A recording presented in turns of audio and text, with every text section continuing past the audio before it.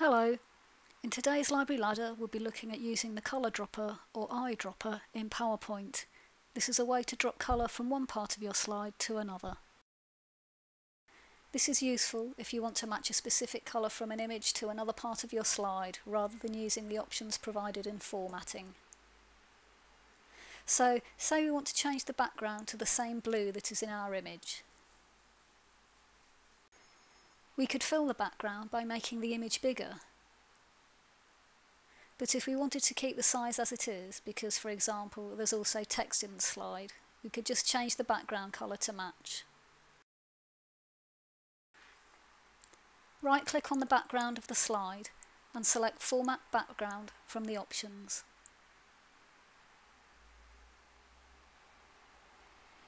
The Format Background options appear on the right-hand side of your screen.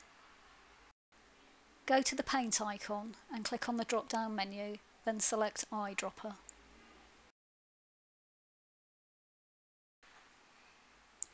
Now if you hover the cursor over the image, you'll see it'll highlight each colour in a box that you're able to select.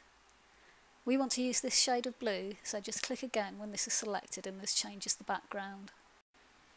This will only work if the colour on the image is completely uniform. We can also do this with the text, so to start just highlight the text you want to change. This changes the format options on the right. Select Text Options, then Text Fill. Go to Fill Colour drop-down and select Eyedropper again. Hover the cursor over your image again, over the colour you want to copy. When you see the desired colour, just click and this will change it to whatever you've selected to match. In this case it's our text. So if you want to make sure that the colours in your PowerPoint slides match, Eyedropper is a really useful tool.